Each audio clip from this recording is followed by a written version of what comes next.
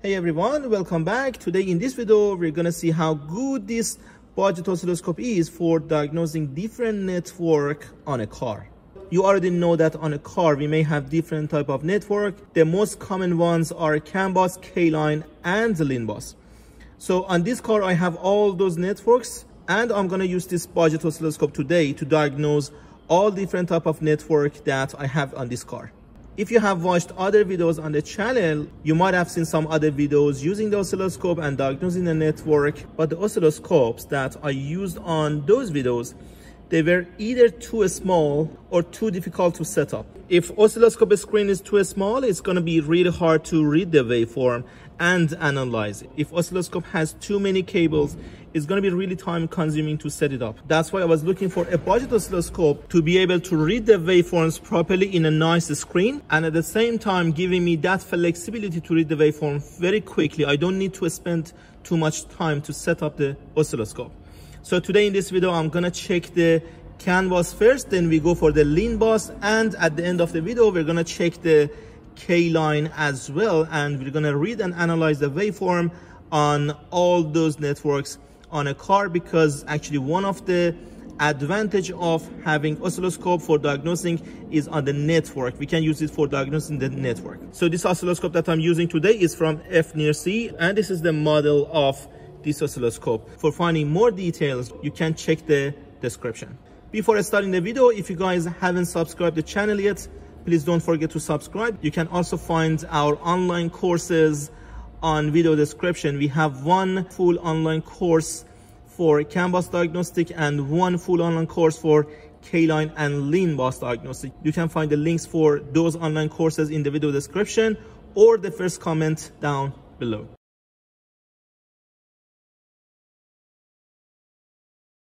First of all, we're gonna go for the CAN-BUS. I'm not gonna explain the basic of the CAN-BUS. We have some other videos on the channel for CAN-BUS. Everything you need for the CAN-BUS, you can find on those videos. I put the link for those videos in the video description. Today, we're gonna go for diagnosing and reading the waveform straight away. But what you need to know about the network, if you haven't watched those videos so far, is CAN-BUS is a high-speed network which is connecting several control units together. We may have high speed or low speed CAN-BUS. Today we're going to check the high speed CAN-BUS, which is more common on different cars. CAN-BUS consists of a pair of twisted wires. It means we have two wires on the CAN-BUS. Those two wires are called CAN-BUS high and CAN-BUS low. High speed CAN is connected on some control units like engine control module, ABS, transmission, instrument cluster, and some more control units based on the number of options that you have. But one end of those two wires of the network is inside the OBD2 connector, what we have right now here. Because when you connect your scan tool is gonna communicate with those control units on the CAN-BUS, and it will read the information through the network. So we should be able to find the CAN-BUS right here on OBD2 connector. If there is anything wrong on the CAN-BUS, most likely we will have no communication or limited communication between the scan tool and those control units on the network. Sometimes multimeter is not going to help to identify the issue. Reading the waveform of the CAN-BUS with oscilloscope is going to be a great help. So right now I'm going to set up the oscilloscope to read the waveform and to see how this budget oscilloscope is going to perform. So on the oscilloscope itself, as you see, I have two channels, channel 1 and channel 2. The good thing about this oscilloscope is having two channels at the same time, because on the network, on the CAN-BUS, I have two wires. Having two waveforms at the same time is going to give us more flexibility for diagnostic. And this is the prop of the oscilloscope. This end is going to sit on the oscilloscope itself, and this is for picking up the signal from CAN-BUS high or CAN-BUS low. Really easy to set up. So this end is going to sit right here. And channel 2. So both channel 1 and channel 2, they already set up. So right now on OBD2 connector, these two pins, pin number 6 and 14, they are actually for the CAN-BUS high and CAN-BUS low. If you look at the back, you see these two wires. This red one is CAN-BUS high and this blue one is CAN-BUS low. I'm gonna insert the prop from here because these test props are really thin. They're not gonna damage the pins from here. I put the green one on CAN-BUS high and the black one on CAN-BUS low. I have a stand at the back of this oscilloscope, which is gonna make it easier to work with. I put the channel 1 on CAN bus high, just like this. And this black alligator should be connected to the ground. And channel 2 on CAN bus low, on pin number 14. Just make sure they are not touching. I need to turn the ignition switch on to be able to read the waveform. We can't bring the waveform down because it was at the top. And the color code of the waveform is gonna tell you which one is which. Yellow one is from channel 1.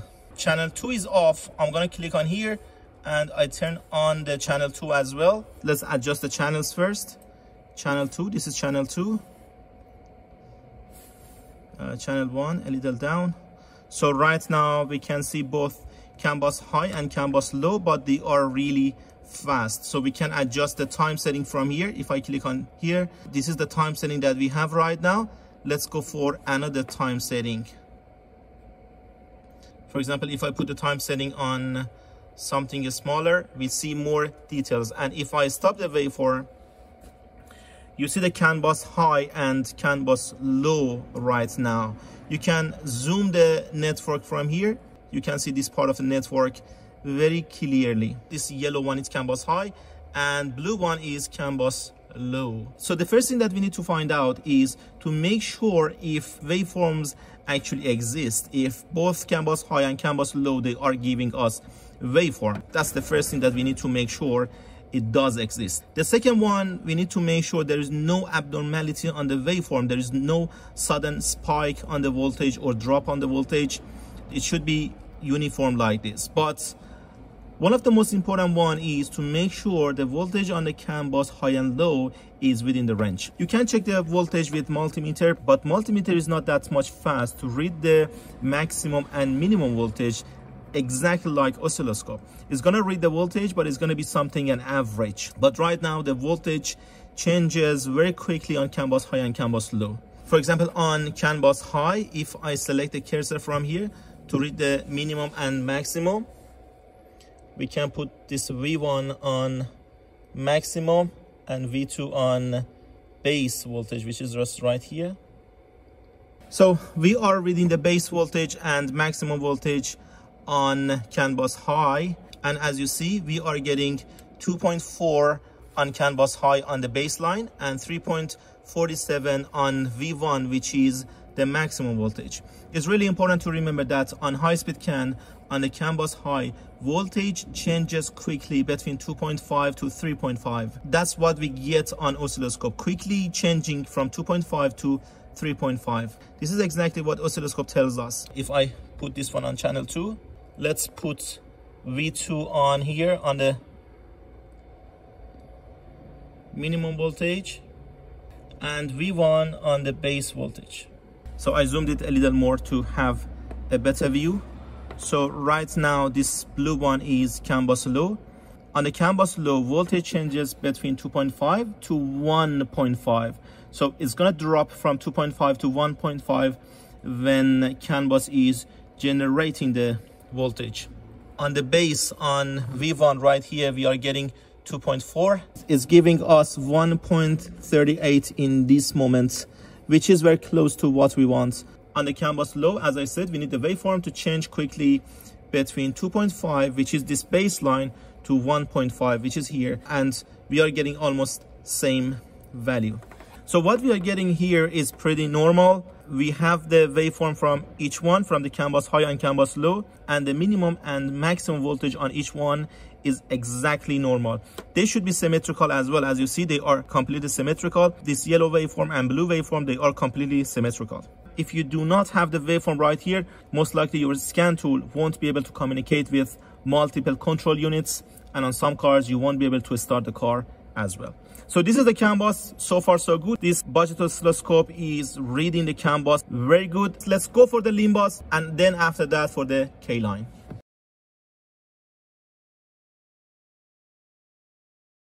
For reading the LIN-BUS, you need to find out where LIN-BUS is located on that car that you are working on. LIN-BUS can be used on different systems. On this car, I have the LIN-BUS on battery sensor. I explained this battery sensor on the LIN-BUS on another video. I'm just trying to see if this oscilloscope picks up the signal properly. So on this one, I have LIN-BUS connected on the battery sensors, sending the information of the battery to the engine control module. So we can pick up the waveform of the LIN-BUS from this battery sensor. But before that, you need to know that LIN-BUS is a low-speed network which only uses one wire for the communication. CAN-BUS that I explained earlier is a multi-master network. It means each control unit on the CAN-BUS is a master node. But LIN-BUS is a master-slave network. It means in this case, engine control module is a master node and battery sensor is a slave node. So it means ECM requests the information and battery sensor responds through the network, which is just right here on the wiring. So let's go for inserting the test prop and reading the waveform, and I'm going to explain everything on the oscilloscope. So the first step is to insert the test prop. Right here we have two wires on battery sensor. This brown one is the wire for the LIN-BUS. I'm going to insert the test prop right here. Connector should be connected. On oscilloscope, I'm going to use only one channel as channel 1 because, as I said, LIN-BUS only has one wire, so I don't need the channel 2 anymore. I'm going to use only channel 1 here for picking up the signal from LIN-BUS, and this one on a good ground. So on the oscilloscope, as you see, we are getting a waveform, but it's quite big, so we need to adjust the voltage setting to be able to read it properly. So I can adjust the voltage setting from here, and the time setting, 1 millisecond time setting, and for the voltage I can increase it a little. So this is the waveform that I'm getting from the LIN-BUS. I'm gonna pause the waveform. So this is the waveform that we are getting. So let's zoom the waveform and see what we can get from it. The first thing, as I said on CAN-BUS, is we need to make sure the waveform is present and we don't have any abnormal fluctuation on waveform. It looks okay right now, but we need to take some measurements. I'm gonna go for the cursor. I put the V1 on here and V2 on here. As you see, the voltage range on the LIN-BUS is way different from the CAN-BUS. Generally, the voltage that you are getting here should be very close to 12. Right now, I'm getting over 11 volts. And the minimum voltage right now should be something less than 1 ohm, sometimes around 600 or 700 millivolt. Right now I'm getting a little more than 600 millivolt, which shows that the LIN-BUS is working properly. When LIN-BUS is working, master node keeps asking information and slave node keeps responding. If you look at the waveform right now, if I pause it here, you see this waveform, which is actually the data request and data response. But let's see what's going to happen if I disconnect the connector from a battery sensor. I'm going to run the waveform. I disconnect the connector from battery sensor, but I keep the prop connected. As you see, the waveform that we are getting is much smaller. This is only the data request from ECM in this case. ECM keeps asking for information, but because battery sensor connector is disconnected, it's not going to respond. That's why waveform is different, it's shorter compared to the other one. If I connect it back and run the waveform, you see waveform is already longer because slave node is responding. So using this cursor, we can read the maximum and minimum voltage. We have vertical cursor for reading the time as well. We have trigger over here as well. We can adjust the trigger on different modes. For example, rising edge or falling edge. Over here, we can set the trigger to make sure that we can see that part of the waveform that we are after. But of course, you can watch the other videos that we have on the channel for full diagnostic of LIN-BUS. So far so good. It reads the LIN-BUS properly as well. Let's go for the K-line.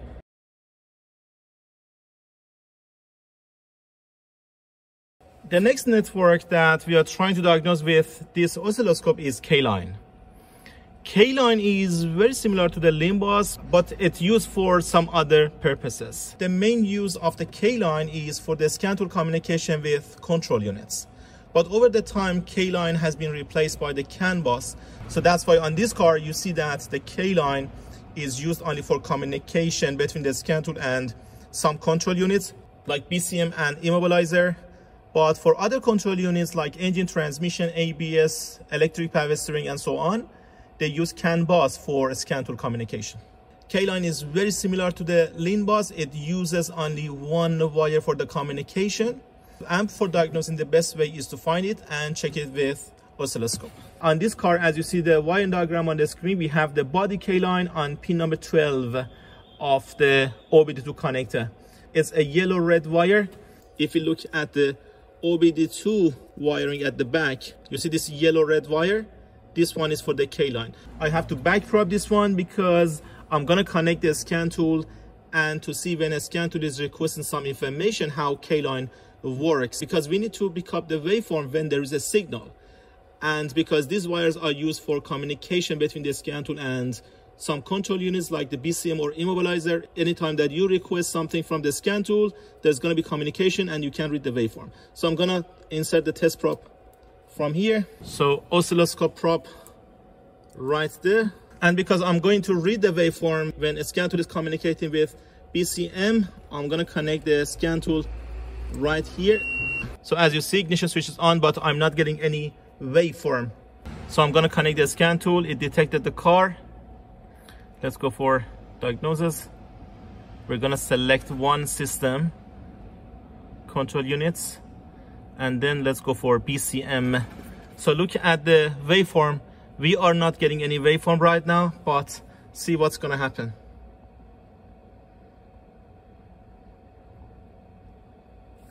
You see the waveform? So we are getting the waveform right now, but let's perform some action. If I go to the live data, you see, we are getting more and more waveforms when we are requesting some information. So this waveform that we get right now, if I pause it, this is coming from the K-line because my scan tool is trying to communicate with BCM right now through the K-line, and that was the pin number 12 on this car for the K-line. K-line could be on different pin numbers on DLC connector, on OBD2 connector, because using the K-line on different cars can be different. Again, there is a video for the K-line. You can find that on video description. So right now that we are getting the waveform, it means K-line is working for providing the communication between my scanner and BCM. If there is no waveform right here, it means there is no communication. Look at the waveform right now. Presence of the waveform is good. Very similar to K-line. If I read the voltage, you see the minimum and maximum voltage that I'm reading right now is going to give me something very similar to K-line. A little over 11 on here and very close to 600 millivolts on minimum voltage. This is what we are supposed to get when we are reading the waveform on the K-lines. As you see, this oscilloscope is covering all different type of networks that we are dealing with. And if I disconnect the scan tool from BCM,